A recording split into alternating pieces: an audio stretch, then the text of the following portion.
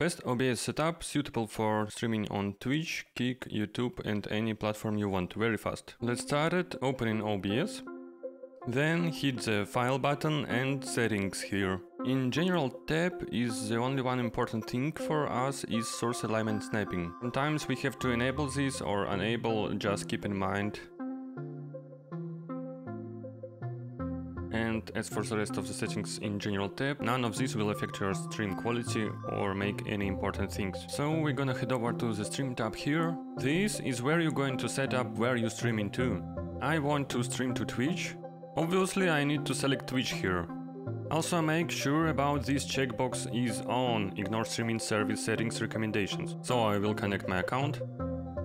You can use Twitch chat add-ons for your stream, but it is not important for beginners. And now by moving the chat and stream information we can stick it to OBS. Let's go back to the settings and output tab. Switch output mode to advanced. We don't touch audio track and Twitch VOD track. I have audio encoder FFmpeg AAC. Video encoder is NVIDIA NVENC H.264. Make sure you're not using X264 encoder, because it is for dual PC streaming setup. If you're using AMD graphic card, you should use AMD encoder, like this. We are not using rescale output. Rate control is constant bitrate. Rate is 8000. If the stream is interrupted, then set it to 6. Keyframe interval is 2 seconds and preset depends on your graphic card. I recommend to use P5, P6 and P7. Tuning, you may always leave it at high quality. Multi-pass mode I recommend to use 2 passes quarter resolution, because it's not much different from full. Full resolution requires more power of your video card. Profile is better to leave always high, look ahead always turned off, and psychovisual tuning is turned on. GPU 0 bframes 2. On the recording tab is one important thing is recording format. I recommend to use MP4 because it's suitable for Adobe Premiere and other video software. Heading on over to the audio tab. Desktop audio I recommend to use default, and here it's all depends on what devices you are using. I use a microphone connected to Go XLR, so I choose Go XLR. Moving further to the video tab. And even though that my resolution of my monitor is 2K, I choose 1920 by 1080 because it's suitable for Twitch. It also doesn't overload my graphic card. Base resolution and output resolution is the same, so downscale filter is not working, and common FPS values is 60.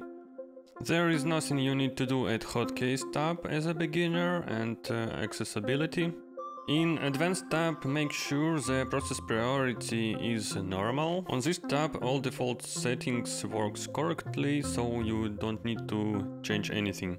So I want to start streaming and I have to fill all this information what Twitch wants from us. I will stream Blasphemous 2, so I choosing Blasphemous 2 category.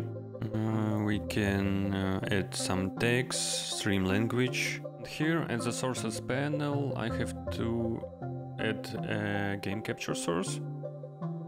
Just click here OK and here. And now when I launch the game it will appear in OBS.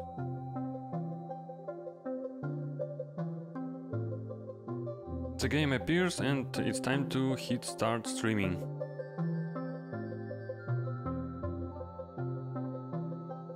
The game appeared in OBS and appeared on the stream, so everything works well. There is a link in the description below. In my Discord server you can get free and paid overlay packages for streaming. Overlay packages are very comprehensive and suitable for beginners as they are very easy to customize. By purchasing you will support me as a creator and receive support for the package you purchased. Thanks for watching and have a nice day!